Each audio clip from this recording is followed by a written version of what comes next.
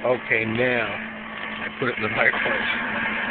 So this is part 2 of how to get a key made at Walmart.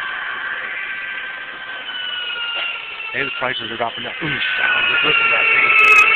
Wow! This is really cool. It's a machine. Usually you go get somebody over here. I don't know what that machine is. Maybe it's a paint shaker. All this stuff here. And look, oh wow, you can make your own paint back here.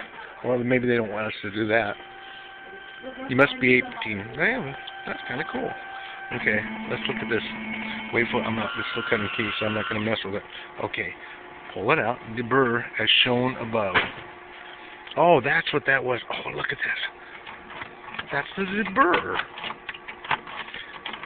I got one more. It says insert blank. I'm going to quit. I'm going to take this out.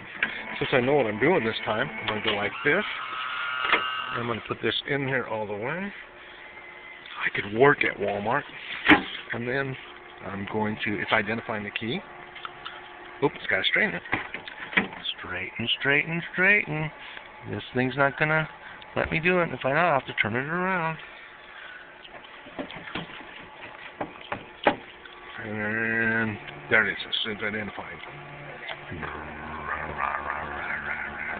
Let's see what it found.